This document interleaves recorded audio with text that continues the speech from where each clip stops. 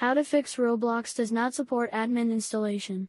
Hi guys, I am Kevin. Are you getting a Roblox does not support admin installation? Please rerun Roblox Player Installer without admin privilege. The error message happens when you're trying to launch Roblox. It's a problem related to administrative permissions or other installation conflicts. In this tutorial, you'll learn how to fix Roblox does not support admin installation error on Roblox. Fix 1.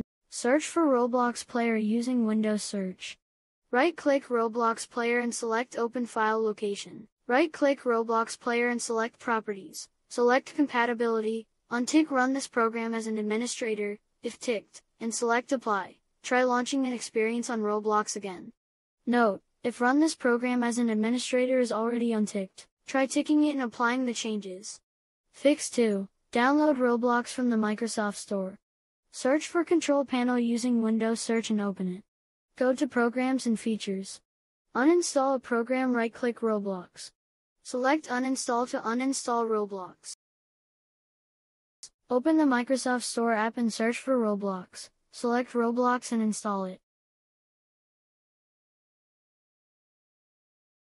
Launch the Microsoft Store version of Roblox and try launching.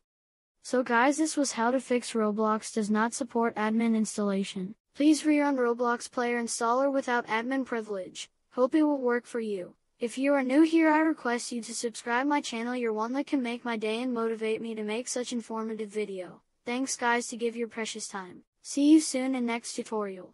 Have a good day.